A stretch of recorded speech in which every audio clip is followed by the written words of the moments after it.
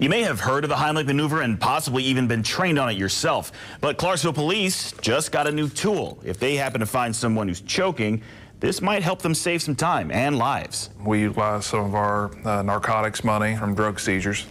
We figure what a better way to spend some drug money than to try to save some lives along the way. Chief Nathan Wall says this device, called the Life Vac, is a welcome tool for officers. The face mask would seal around your mask.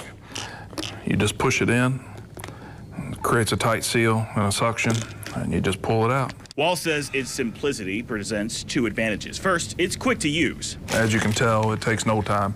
So an officer would have this handy, could just grab it and hopefully in a matter of seconds clear an airway. Sometimes the Heimlich maneuver is not practical. Either it's a choking child or an adult who is larger than the officer.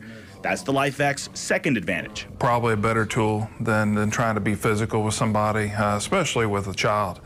Because it's hard. Wall says from firsthand experience, a choking incident needs the fastest response possible. If we need to escort them to the hospital, it would sure be nice for us to be able to remedy a situation in a matter of seconds. In Clarksville, Norman Seawright, WLKY News.